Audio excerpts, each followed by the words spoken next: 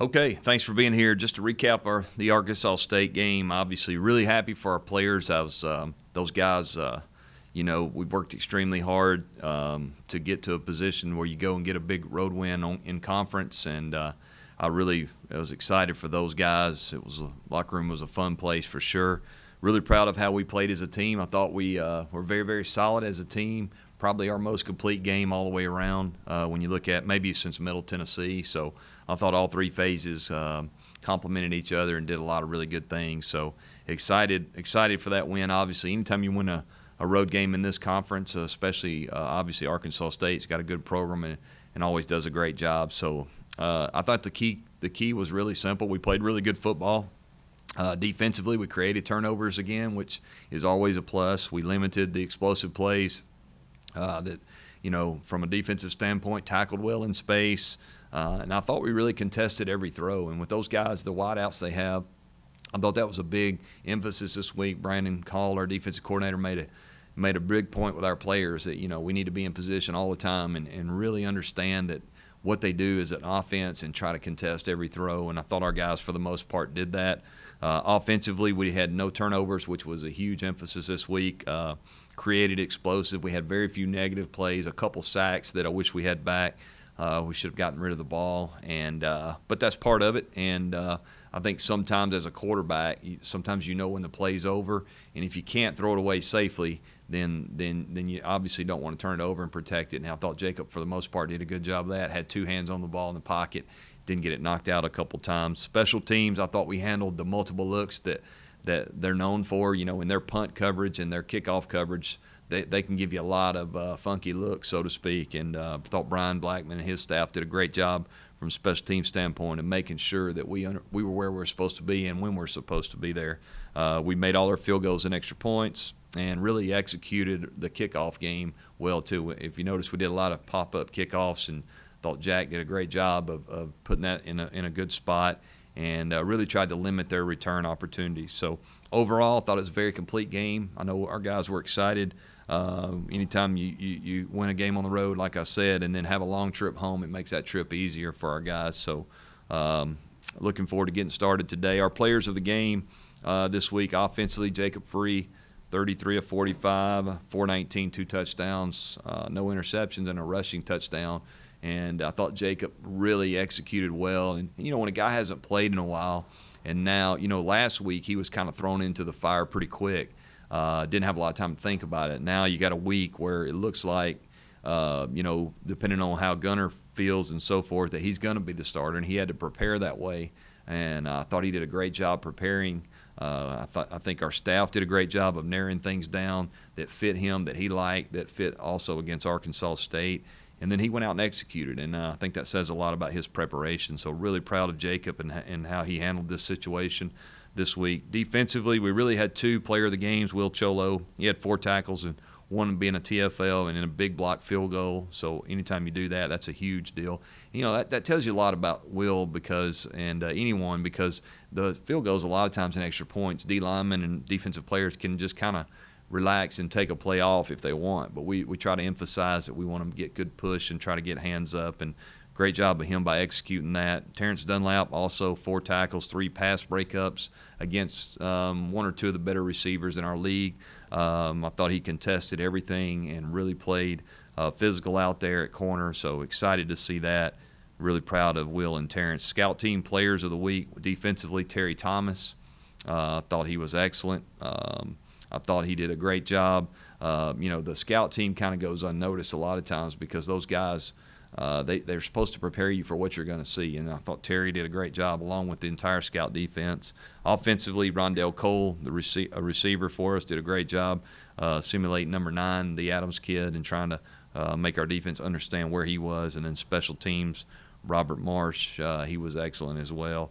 So really, really excited and proud of those guys. I forgot to mention our special teams player of the game was Sean Sprawling, who really played on all phases of the special team and had 2 or 3 tackles, and just really like the progress he's making. He's really bought into his role in special teams and really taking it to another level. So, those are our guys. All in all, a really good team effort, and really proud of how we handled the road trip and got a big win on the road. Georgia Southern preview, obviously Chad Lunsford, their head coach, and I go way back. Really good guy. I like him a lot. He and I have known each other for a long time, worked together at Auburn. He's a really good football coach. If you look at what he's done there at Georgia Southern when he took over and really taken that team and made that team in his image now, obviously they're always going to be very solid in special teams, and that's Chad's influence. But offensively, very difficult to defend. Obviously they're a triple option football team. They make you play good disciplined football every snap. Very good at what they do, and really the quarterback, Wirtz, really makes them go. He's a very, very good football player, and obviously now he's played in this system, I'm guessing, probably 3 years, and looks very, very comfortable making the decisions he has to make as an option quarterback. O-line, very, very solid, really good at their technique and what they do. They understand how to block the different fronts and react to that, and anytime you run the triple option, that's a key. The running backs are very, very good, big, physical guys. Obviously, at times they'll cut you down, but when they hand them the ball, those guys are very physical and explosive. So we're going to have to make sure we try to get them, stop before they get going and not let them get downhill.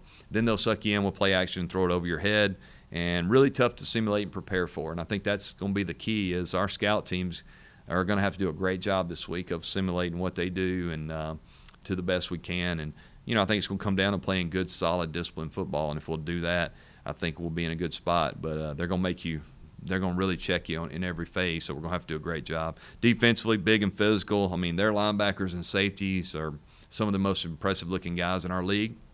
Very aggressive, tackle well, very physical. They move the front a lot, give you a lot of different looks, and play extremely hard, which is very typical of a Georgia Southern football team. So big challenge ahead for us. A little different style of defense than we saw last week. So we're going to have to get, obviously, a good look from our scout team on defense as well. Special teams, I mean, they blocked a couple punts and a field goal. Very aggressive unit. They're gonna make you defend them. They're gonna make you block them. Fourth down's not just gonna be if you're punting where everybody just kind of relaxes. We're gonna have to make sure we understand where they're lined up and where they're coming from. And big thing on that, I think, is gonna be communication. We got to communicate exactly what we're doing and who's got what. But really good on kickoff coverage as well. That sticks out to me. Not many good returns on these guys. Very well coached, very solid, typical Georgia Southern team. Another big challenge on the road this week, we need a great week of prep, and really kind of the same approach we had last week. I mean, good football is going to win. We got to limit our turnovers and not have any if we can, and then obviously create some on defense, and really be the most excited team to play. They're going to have some fans there, I'm sure. That's what you see on film. I'm not sure what their capacity will be and so forth, but we're going to have to bring the energy. It's an early game for us, which we like that. So hopefully we'll have a great week of practice and go down there and play really good football. Okay, questions? Hey, Chip, can you update us on the status of Gunner? Now that Jacob's playing so well, how you approach this if he is ready to play? Yeah, I mean, we're hopeful. Again, we don't really know yet. It's going to see kind of a day-to-day thing, and see how it goes. Obviously, Jacob has played well for 2 weeks, so we're excited that we got two guys we know can play. Whenever we have to make that decision, we'll figure out what's best for our team. But until we know more about Gunner right now, obviously Jacob's played well enough to be our starter this week, and if Gunner's available, then we'll adjust from there.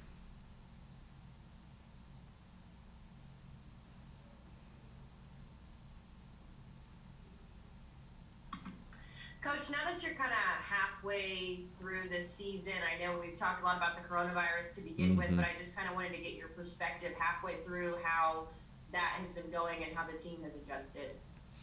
Yeah, I think it's still scary every week. You just don't really know all the time who you got, available or not available. It can even go up to right to the day of before a day of a game. So there's always some uneasiness as we start testing each week, but I really, our medical team, our medical staff and administration, we've got great plans in place for all the different things that might pop up. A guy, may test positive early in the week, a guy the day before. How do we handle that? We're on the road. What do we do? All those difficult things that you have to think about. And it's gone very well for us. We're very fortunate. So far we've been in a great position. Very, very few positives when you look at, our team and how many kids are on our team. But at the same time, we can't let up. It's something I think is here for obviously this season and for sure. And, we have to remind our guys all the time to take the precautions and guidelines that we talk about, with wearing a mask and limiting your exposure and so forth. But I think it's a different world. It makes it tough preparation-wise. Football coaches are really kind of creatures of habit and like to do things in a certain order each week and know and be able to plan, and that's not always possible.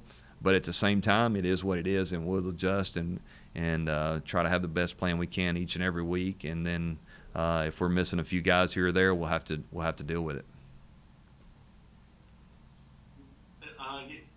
Last week, Coach, we talked about the maturity of your team bouncing back after a loss. Obviously, you mentioned how big it was to go out on the road and do it. But talk about your maturity again of bouncing back after last week. Yeah, I really thought it says a lot about our team, and it didn't really surprise me because I got a lot of confidence in the leadership on our team. And we had last year we played a lot of young, inexperienced guys, and the one thing we have now are some guys that have played some snaps, especially on defense, where we were very, very inexperienced. And offensively, obviously, our skill guys are all pretty experienced guys, but we got a few growing pains still going on up front with some, 3 guys that have limited experience. But I just was really pleased with the way our team responded. We understood after watching the film last week that we really shot ourselves in the foot a lot, and that was our goal this week. Let's play good, solid football, and that was a focus. I heard our team talk about it. And then we went out and did that. So very pleased with how he did that. And I think it says a lot about, like I said, the leadership on our team and the direction that we're headed. Coach, everybody going into the season, everybody was excited about Carlton Martial, and rightfully so. But talk about the play of McDonald. Obviously led the team in tackles again on Saturday. Where's he progressed, and just how impactful has he been? Well, Jaden is a guy that immediately, he sat out here last year because he transferred in. See him and Richard Jubinar as well. So, both those guys have been impact players for us. And I think what I've seen from Jaden is just a maturity. I mean, he's grown up on and off the field. He's handled his business more like a pro. Physically, talent-wise, I mean, we never questioned that with him at all. It was, some growing pains that he probably needed to grow through, and he has. To his credit, he's been very honest with himself and understanding the coaches have been honest with him about here's what the things you need to improve on. He's still learning, obviously still being a young player, but he's an extremely talented guy that really has a bright future here and maybe probably even past here. So we're excited about him. I think he would tell you there's a lot of things he can obviously clean up, but he plays fast, he plays physical. He likes to play. He loves football. He practices every day. So those are some things that I think are really good qualities with him, and hopefully he'll continue to grow up and mature. And I think playing next to a guy like Carlton Martial and KJ Robertson those two guys have been a really good impact on Jaden, and I think he would admit that as well. After last week's game, speaking of Carlton, one of the things he said when he was talking to the media was that this team has a different feel. It has something that last year's team doesn't have. So I was just wondering if you could maybe speak on that and something maybe that this team has that last year's team maybe didn't have. Well, I think nothing against last year's team. They're good kids as well. I just think for me it feels like this team's closer, very close, very they all seem like they have fun playing together and practicing together. We don't have near as many guys now that are maybe you feel like you've been here a year and a half and you feel like more they're your team, from the head coach's standpoint. It just feels like it fits better. Obviously, each week we have to continue to work and play better, but when you look at our team and watch them interact with each other, they seem like a close-knit group. And I think, the one thing about football, it's the best team sport, in my opinion, that there is, because you rely on 11 different people every snap. And to do that and to play good football, you have to, be united. You have to love each other and want to help each other out, play for the man next to you, and all those old cliches that are really true. So I think that's what I've seen is this team's just very close-knit and like playing together and practicing together. And hopefully that's going to continue to grow and pay off as we move through the season. And Chip, I wanted to ask you about the Sun Belt in general. With Coastal ranked 15, Outstate's been ranked this year, Lafayette's been ranked. Just the competitiveness of this conference right now. Yeah, I'm very impressed with this league. I mean, I've said this all along. It's the top G5 league in my opinion. And the thing I think you see around the league are really good coaches who do a great job in recruiting and get good players there. And also, I think you see a commitment from the universities in this conference to providing facilities and resources and things like that to try to make it even better than it was before. I mentioned earlier I was in this league, I guess, 10 years ago now. And it was a different league, and nothing wrong with it then from the standpoint of great people and all that, but it's just the level has been raised for sure in our conference each and every week. Anybody can beat anybody, and I think you're seeing that firsthand, and a lot of good football teams in this league. Coach, just to piggyback off of that, how important has the exposure been too? Early in the season, Sun Belt being nationally televised, a lot of people get to see the Sun Belt for the first time. How big of a factor was that? I think it's big. I think it's when you talk about on the national stage and getting the opportunity to play in bowl games and all the things that go along with it. I think it's always good to get that exposure. And if these schools, I think when they're on TV and for instance here at Troy, when we get to that opportunity, it's a great opportunity for us to also showcase our university, not just from the football standpoint, but the academic opportunities, the things that go along with that. We got, in my opinion, we got the most beautiful campus, in this state, and I think that's our chancellor has been committed to that for years. He's been here for a long time, and put a lot into this university. And I think a lot of people learn more about Troy for sure, and some of these other places that maybe they don't get that opportunity to if we're not on that national stage. So I think we've taken full advantage of that, and I think you see that around our league, and you see that around the country. And again, I think people are just kind of getting their eyes open to what a good football league this is. KJ, something that Coach Lindsey talked about at the beginning of the season was making sure that the defense was stepping up and improving from last year. So just after this last performance on Saturday, how would you rank this defense about halfway through the season? I feel like compared to last year, for sure, we're 100 times better. I mean, that's you can see that just by the first drive we had. But we're not fully developed yet, really, to be honest.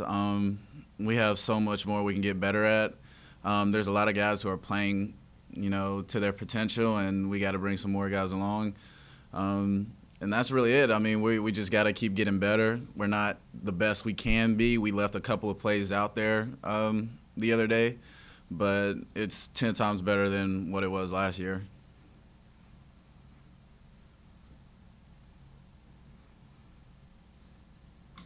I'll ask you about the videos that y'all are being made too. The media department has been awesome, in my opinion. I love getting to see those videos each week. But as a player, when you see that kind of content going out and you're involved in it, what does that kind of do for the team, especially before a game?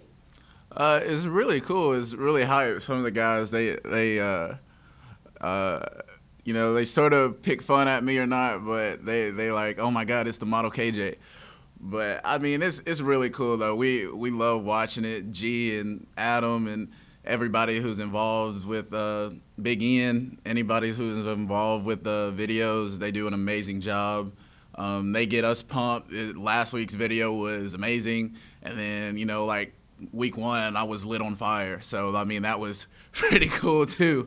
But I mean, everybody loves those, and it just gets us extra amped for the games coming up. You guys just got them playing against the top-ranked receiving corps in the Sun Belt. Now you're going against a triple-option defense. Obviously night and day, completely different. How are you guys preparing for, just preparing for that offense? It's just being disciplined. A triple offense is very tough to go against. They want to hold the ball, limit our offensive drives. So we have to play sound defensive football. We have to know our keys. We have to know what our jobs, and we have to execute the right way. Because if we don't, we're putting the game in their hands, and that's what they love to do. So early down stops, get them in 3rd and longs as much as possible and just get off the field in 3rd down. So it's just executing at a high level.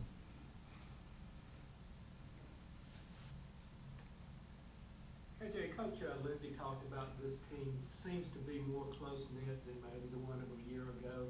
Can you speak on that? Do you see that as well? Oh, yeah, for sure. It is definitely more of a brotherhood, especially like us linebacker core guys. I mean, we're practically all brothers. Even off the field, we still have our bubble within ourselves, off the field and on the field. And you could see it like when we play on the defensive side of the ball for sure is like we have fun out there together. Anybody makes a play, there's 10 guys around him that's, amping him up. So, I mean, and it's the whole team as well. Even in the weight room today, we were getting amped up with everybody because we love being around each other. We love the grind, and we love just having fun out there together. So it's for sure the team chemistry and everything and the brotherhood is way better than it was last year.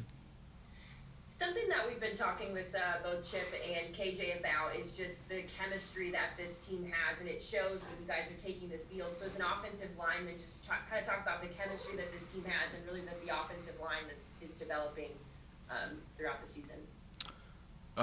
Yeah, it's definitely a different feel from what we had last year. Us as an offensive line, we're really close. We're really tight. All 5 of us spent most of the summer together, and we do a lot of things outside of football together. So we're a really close-knit group, and we really enjoy playing next to each other, and gives us a lot of confidence playing with each other too.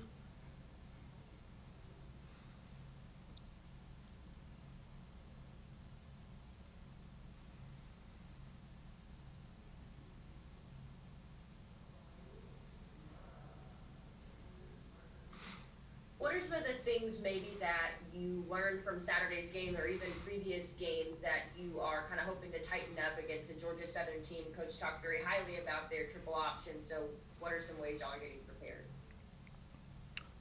Yeah, Georgia Southern, they're a really good team, and their plan on offense is to hold the ball and keep our offense off the field. So what we take from that is our mistakes are going to be magnified. So we're going to have to cut down on our mistakes and play a lot like we did in the first half of the Arkansas State game this past weekend. And that's it, just cut down on the mistakes. Quick start on Saturday, the 2 quick touchdowns, first drive, third drive. How important was that from an offensive standpoint with Jacob at quarterback and everything that was going on for y'all to get off that quick start offensively? Yeah, getting started quick is really important, especially for a guy like Jacob who, I think Chip said his last start was 2 years ago, and it really gave the entire offense a boost of confidence that, Jacob can do it, and he started playing really well, and the offense didn't really miss a beat. So starting fast, and we need to do that again this weekend too. Y'all have 2 quarterbacks that have both played well. What are the difference in those 2 in the huddle, for example, their personalities and that type of thing?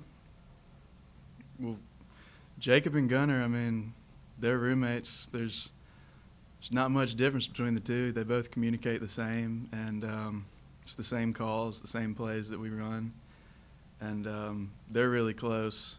So there's not much of a difference at all between the 2.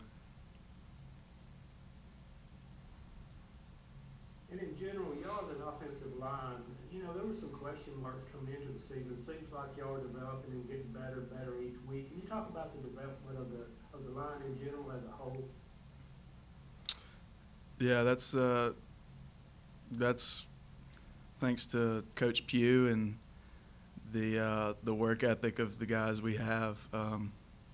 Guys go out there every day at practice and they want to get better, and Coach Pugh's hard on us, and he really cares about us. He wants us to play our best, and we all want to get better, so we just keep getting better and better. We haven't played our best game yet, but we're searching for it. So 2 weeks in a row, you've got to a kick and blocked it. What's the secret there for you? Honestly, I just got to give the credit to Coach Blackman and Coach Ward. They just told me how to play the technique right, and these last 2 games I've been grateful with the opportunity to get my hand on one. So I hope it continues, and I hope we get another one this week. Against Arkansas State, y'all really shut down a really good offense, and now going into Georgia Southern, you got a completely different type of offense, one that really likes to run the football. First, talk about what y'all did well against Arkansas State, and then the challenges of with you being a lineman stopping a really good running attack. I just say we play good team defense and good complementary. We just complemented well with the offense, so we just look forward to doing that again this week. I know Georgia Southern is a triple option team. You got to be very disciplined to stop that, but I trust my guys to get it done. Is it, as a lineman, is that more fun for you to go against a team like that that likes to run the football as far as a challenge? Oh, yeah. You hear a lot about how people are excited to get sacks and all types of those type of things, but sometimes it's always a great time just to get your hands dirty and play the run and see see who's more physical and who's tougher.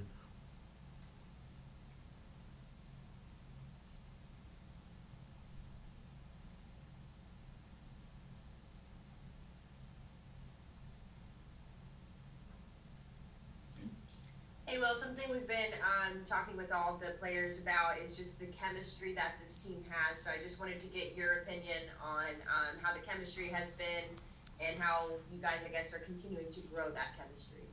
Oh yeah, we're a tight-knit group. We love each other. Like I'm gonna speak from my position, especially like the D line. We're all tight. We all hang out. We're just boys, and you play harder for each other. You play tougher for each other when you have that camaraderie, and we gonna just hope to keep on doing that.